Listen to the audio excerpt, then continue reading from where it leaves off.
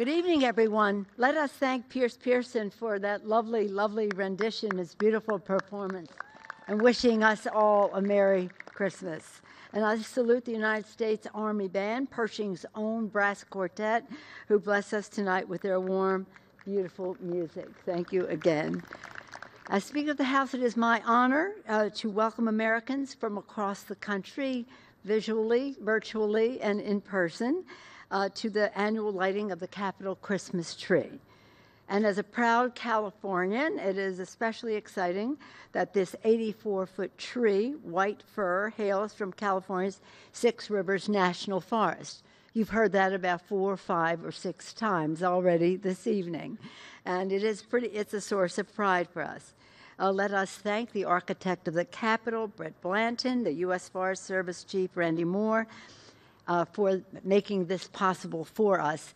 And I join my colleagues in thanking all who made this possible, those who selected and chopped down the tree, those who transported it here around the state of California and across the country, those who decorated the tree, the children who made the decorations, all who made this glorious occasion possible. Thank you, Architect Blanton and Forest Chief Moore. Thank you so much.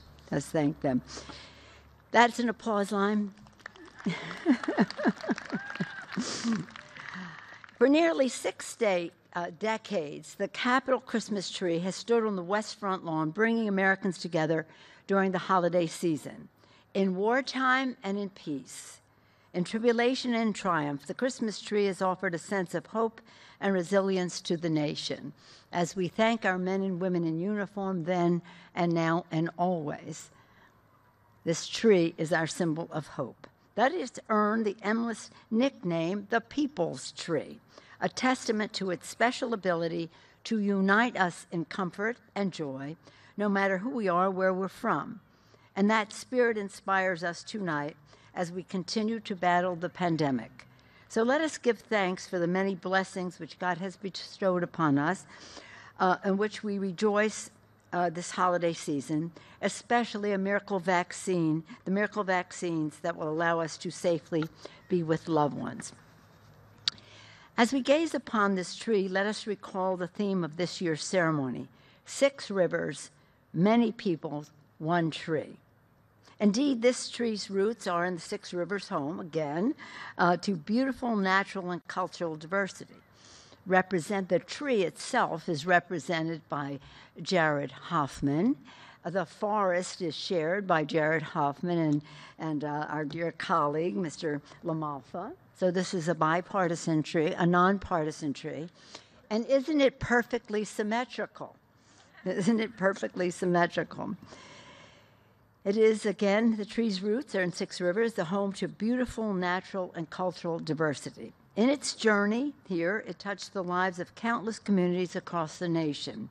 And today, Americans from across the nation have gathered to bask in its light when it comes shortly. And as we gather here tonight, we remember our nation's greatest strength, our unity.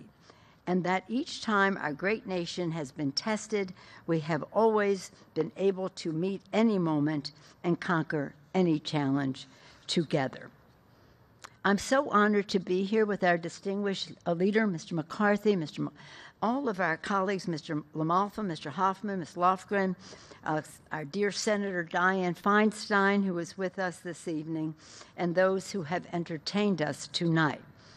At our VIP tonight, our very important person is Michael Mavris, a 5th grader at Mary Peacock Elementary School in Crescent City, California, Mr. Hoffman's district.